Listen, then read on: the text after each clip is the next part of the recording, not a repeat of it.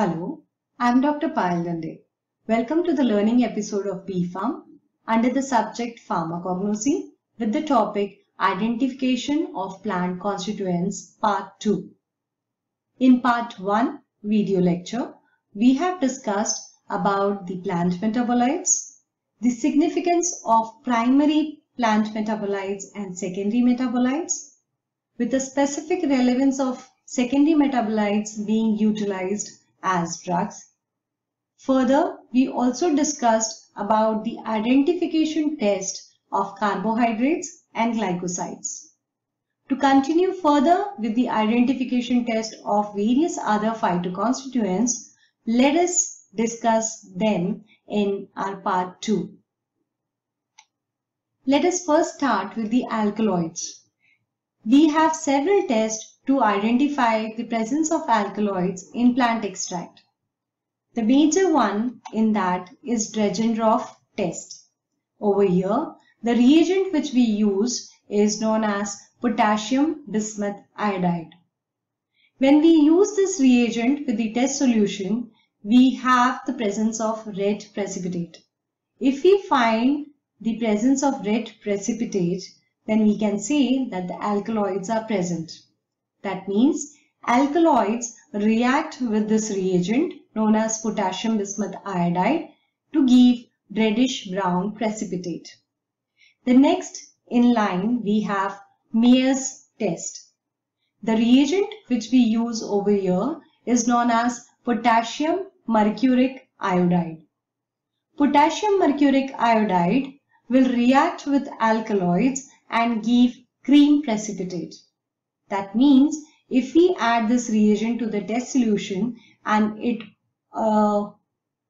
gives white or creamish precipitate, then you can say that the alkaloids may be present in your plant extract.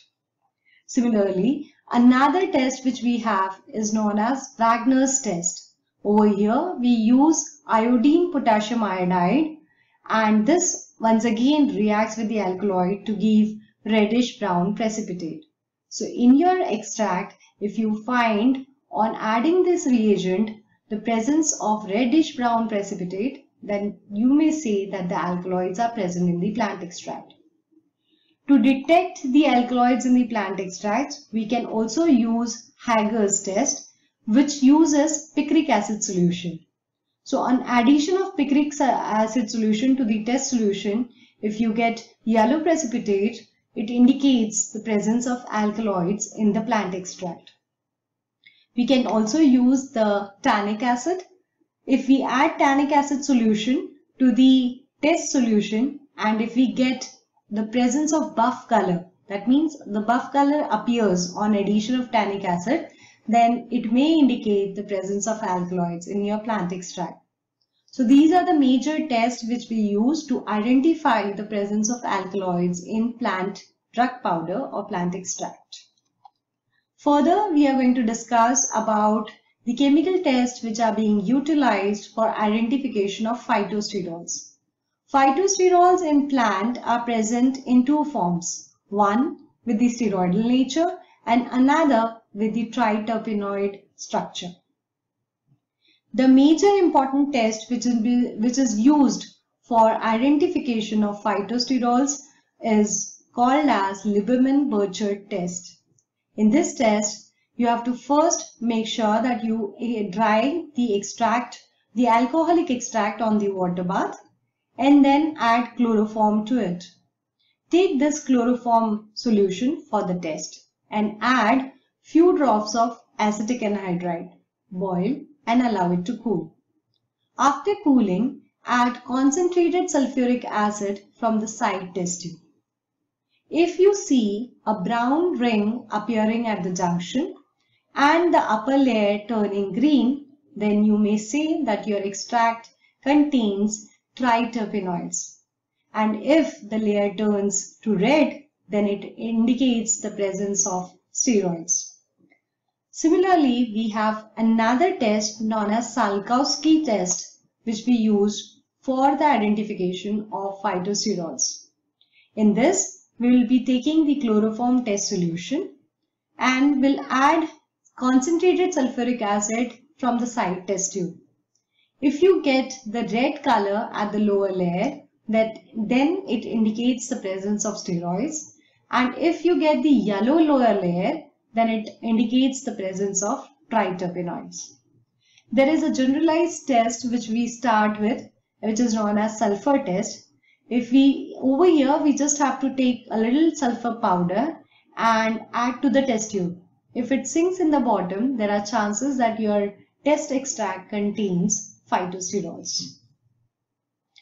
Now coming to the next, that is the detection of tannins, which are the polyphenolic compounds.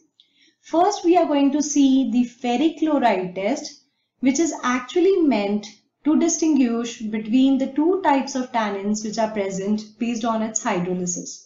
So one is called as hydrolyzable tannins, the one which gets hydrolyzed easily, and another which is known as condensed tannins, which resist to hydrolysis. Okay, to identify the two different types, we simply have to take the test solution and add ferric chloride solution to it. If you get blue color, then it indicates the presence of hydrolyzable tannins.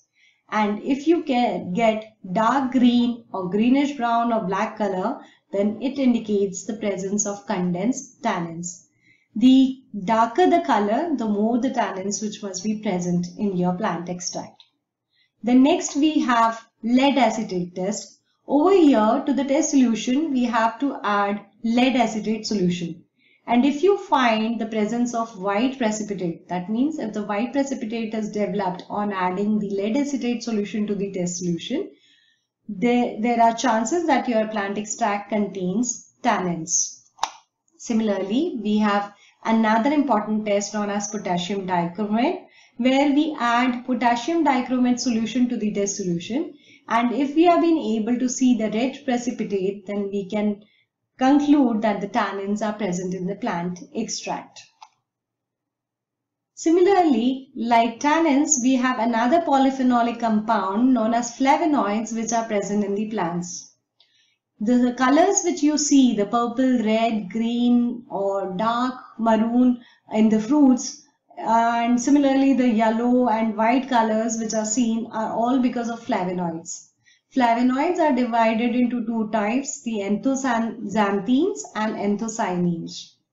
Now we have certain important tests to identify the flavonoids. The first in that is known as Shinoda test. In this, we have to add magnesium turnings to the test solution and later add few drops of concentrated hydrochloric acid. You may see the colors ranging from pink, then red, crimson red, scarlet pink, green or sometimes even blue. These suggest the presence of flavonoids in your plant extract. Similarly, we have another important test which is very simple and quick, and that is called as alkaline reagent test. Over here, we have to use an alkaline reagent such as sodium hydroxide and add it to the test solution.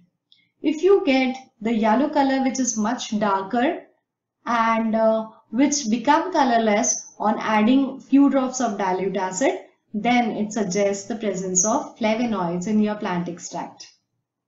We also have one more test known as zinc hydrochloride test. Over here, we add zinc dust to the test solution and after that add few drops of concentrated hydrochloric acid. If there is a presence or if you see the color changing from pink to red, then you can say that the test extract may contain flavonoids. So here we have completed with the major phytoconstituents and their identification using the chemical test. After going through lecture number 1 and 2, you should answer the following questions. This will help you to understand whether you have got the topic.